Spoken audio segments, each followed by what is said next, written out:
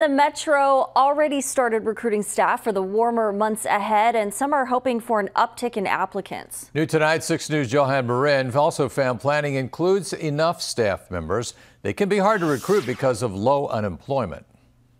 Finding enough staff to fulfill summer camps and programs has been an ongoing struggle all across the country. We're still sitting about where we were last year about this time. We're about 60% full of staff.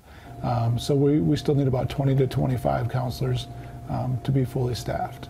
Here in Omaha, several summer camps are still waiting for more applicants, while some other organizations only have a portion of their staff ready to help this summer. We are really fortunate at the YMCA. We anticipate that about 1/3 of our camp counselors will be returning from last summer, which does mean that we have a 2/3 need to have new hires come in. Chris Haberlin with the City of Omaha Parks and Recreation says it's a continuous need. He has noticed a lot of people who used to apply have moved to other jobs. So we'd really like to get back to where we're fully staffed and able to run things.